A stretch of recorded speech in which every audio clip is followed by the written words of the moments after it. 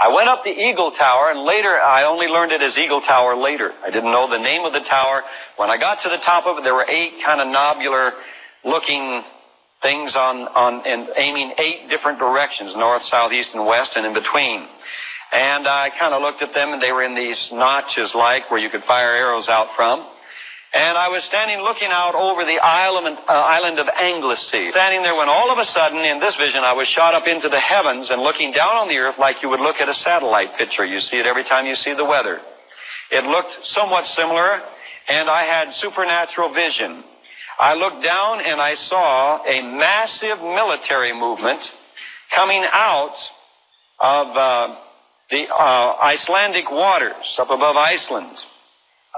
I couldn't believe my eyes in what I saw. I saw this massive military movement coming out of this area up in here. It came down in the Atlantic, down between the United States and Europe. It was marine and air, as you can see the airplanes. This was my first confirmation, in the sense, from General Walker. General Walker has given me many confirmations.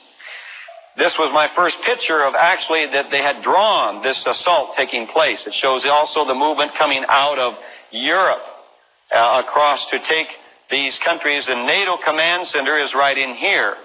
So you're looking at some very, very serious fronts that Russia has been building and has.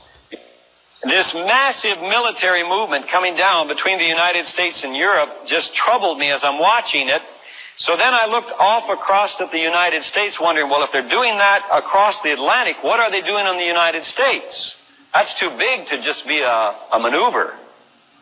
And I looked down, and as I looked across at the United States, I first saw the eastern seaboard, or the Atlantic seaboard, and I looked and I saw these submarines look like they were parked right along our beaches, all the way along the East Coast.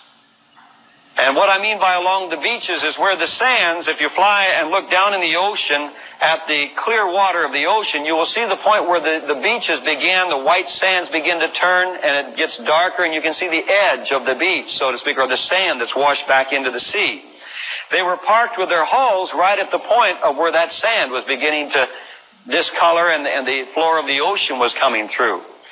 And I couldn't believe my eyes. I mean, they were all along there. And so I looked, because at that time we lived in Portland, Oregon. So I looked off across toward Portland, Oregon. And I saw these submarines along the Pacific coast. And I began to look all the way down as I looked down in towards San Diego. There they were along our coast. And as I was looking down towards San Diego, all of a sudden I saw motion all across the United States, and these radio towers, it's like they were coming out of the ground and going up into the air, and then they were dotting their lines out like they were broadcasting. And I was made to know that they were sounding the alarm. But as they began to sound the alarm, all of a sudden the broadcasting signals went out and they sprinkled to the ground like dust. And I was made totally aware in the vision that the warning was not getting through. And I shouted in the heavens and I said, "Oh no, Lord, the warning isn't getting through. They won't even know what hit them." And as I said that, all of a sudden, the first missile fired out of a submarine, and it went up and it hit right over New York City. I watched that city literally disintegrate into the atmosphere as that massive explosion took place. I mean, it was gone, folks. There'll be nothing left of that city. Then all of a sudden I looked down along the coast and about where I would say be about Miami, Florida. And I told them down there last night, and they weren't too happy to hear that. And I said, and Miami disappeared. And then all of a sudden, because I was seeing this happen here, I looked away then. So I don't know if there were more explosions took place between those two as far as the coastal area. I didn't see it. My concern was over toward Oregon again, because my family was in Portland at that time. As I was looking over toward Portland, I saw another explosion. It looked like it was in the area of Seattle, Bellevue. That area went up, just like New York and Miami. Then all of a sudden I looked down, and here's another one going off, and it looked like the San Francisco area. Then down about Los Angeles, just about to Los Angeles, and then San Diego. I saw those 5 nuclear-looking explosions. And I tell you, they literally devastated everything. Whatever was in their path, it went into the heavens. In the Russian invasion vision, I saw that massive military. I saw them hitting in on the nation and hitting our coasts and pounding them. And then all of a sudden I was back down on the Eagle Tower looking at a leopard way down into the village, automatic, because that's the position I was looking at, standing in the heavens. And I watched the village. The cars are going, normal speed. People were walking, normal, talking normal.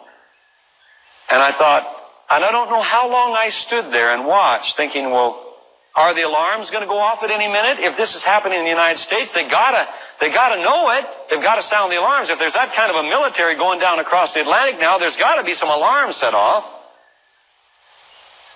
No alarm went off. So I began to settle in on that understanding, and so I uttered these words. Oh God, if this is not happening, then what will be the sign of it happening and of its time? That was my words standing there. As I spoke those words, these words were spoken very clearly back to me. December the 14th, 1986. When Russia opens her gates and lets the masses go, the free world will occupy themselves with transporting, housing, and caring for the masses, will begin to let their weapons down and will cry peace and safety, and that's when it will happen.